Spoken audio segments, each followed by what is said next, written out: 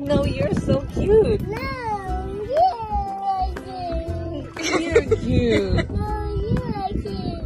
No, but you're so cute. No, you're so cute. But you're so cute. You're so cute. But you're so cute. But you look so like this. Like this? How? That way. Like this? Yeah, because that way you cute. That's why I'm cute, because I'm always smiling. Yeah. Oh, I love that. Smile, ting. Ting.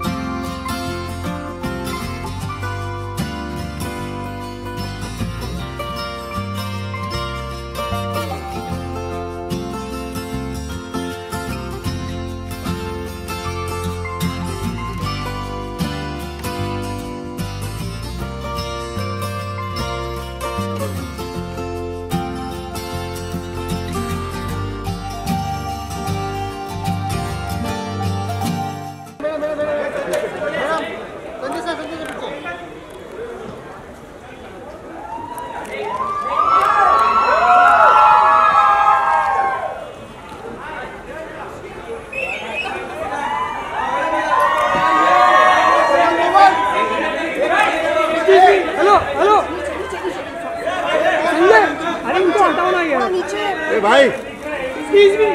Hello. Sir, can you come behind? Hey, mobile. Hey, mobile.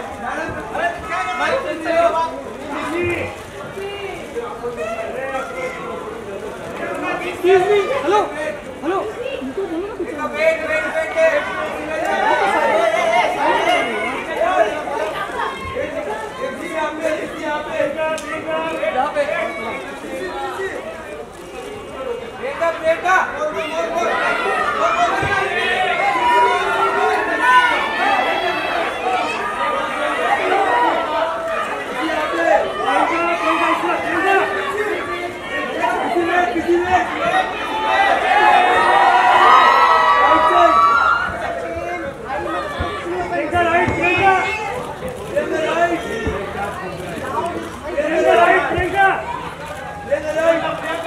Priyanka, right की तरफ. Priyanka, right, Priyanka. Priyanka,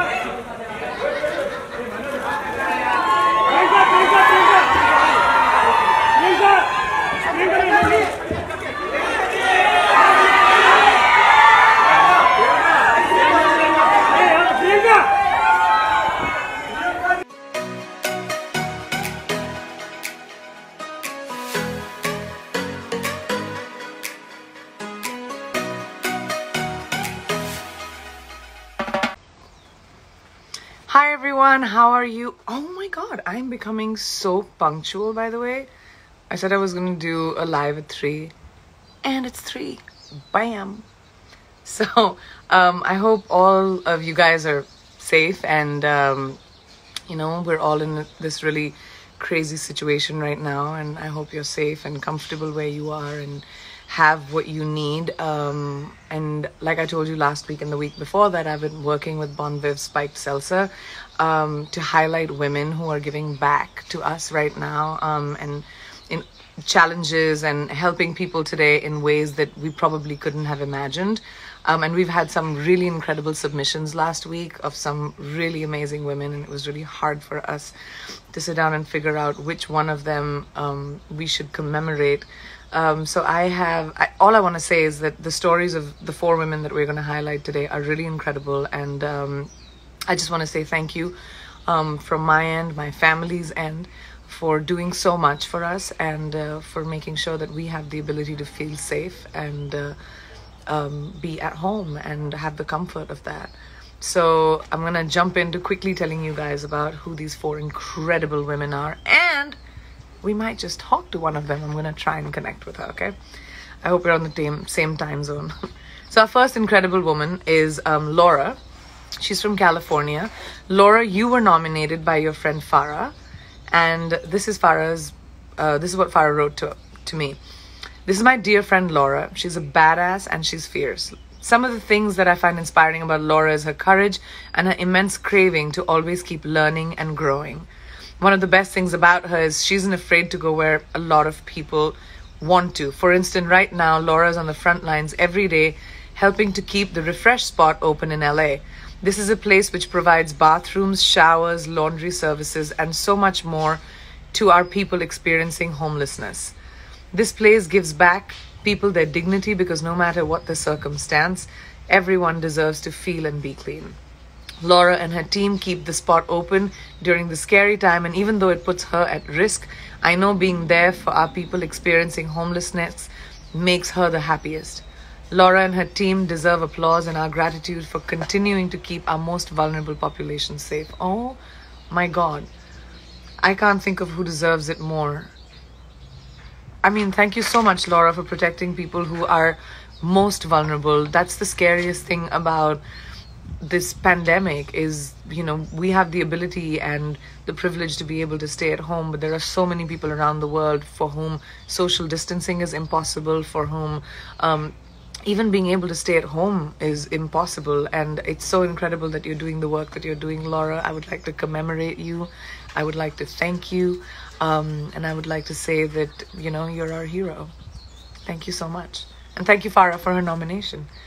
Next up, we'd like to say thank you to Tammy. And Tammy is from Washington. Tammy, you were nominated by your daughter, Kalila Kalani.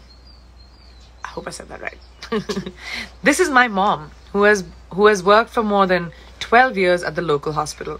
She's an environmental service worker, cleaning, operating rooms and emergency rooms. While this pandemic has been going, she has supported her co-workers, helping them to be safe. She has contacted our older neighbors despite working overtime most days. She's consistently encouraging those around her through fear. I watch her go out the door all week knowing that her job has become a hazard to her health.